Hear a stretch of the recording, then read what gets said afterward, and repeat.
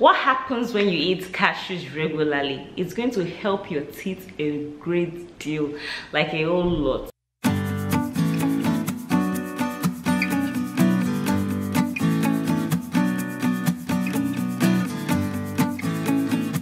Hey guys, hello beautiful people, welcome back to my channel.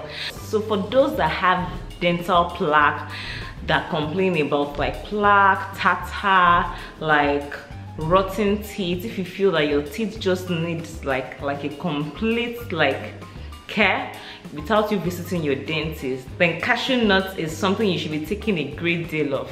So what does cashew nuts do for you when you chew cashew nuts? Because the actual chewing is what is going to help you. So I don't know, but does anybody swallow cashew nuts? I don't think so.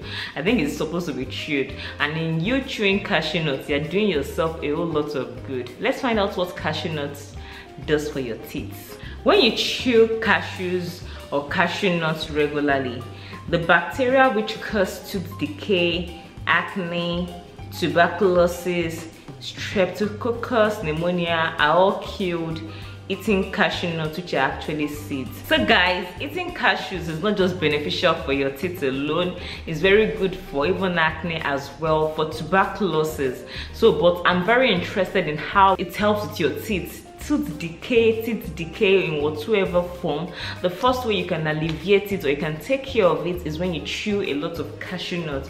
Cashew nuts are so beneficial, and this is the tip I wanted to share with you guys today.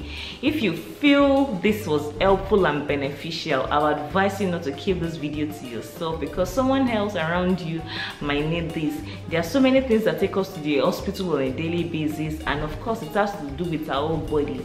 But if you can take care of this from the comfort of your home, how amazing that will be. So before you take the next trip to the hospital or to your dentist, try cashew nuts first.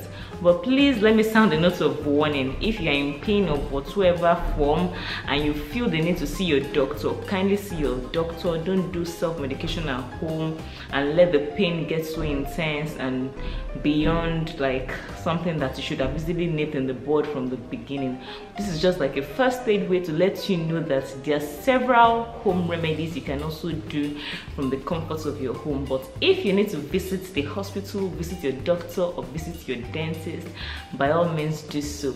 If this video was helpful for you, kindly thumbs up. If you've not joined the family yet by subscribing, kindly subscribe so you get to know when I share more tips that you will love. Thank you so much for watching. I hope to see you again next time. Stay beautiful, stay healthy. Bye.